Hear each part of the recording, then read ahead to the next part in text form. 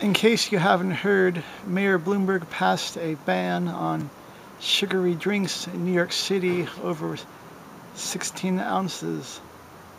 I promise to make this collection of jokes short and sweet. I guess you might say Bloomberg was the soda jerk.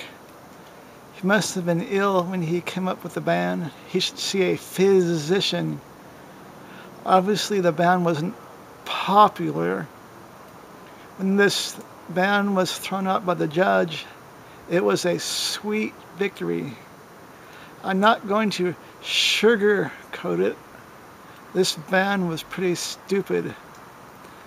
As you can see, all these soda jokes come from my bubbly personality. Of course, there are perks that come from being a mayor, but I think Bloomberg abused these perks. That should be grounds to be thrown out. There's been trouble brewing over this ban for a while. Obviously, from this latest ban, the leadership has gone to pot. There's been a brouhaha over the ban. Bloomberg needs to wake up and smell the coffee. This ban is not worth a hill of beans.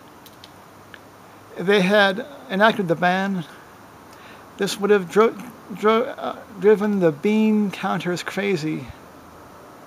It proves that they don't know beans about measurements and about bans.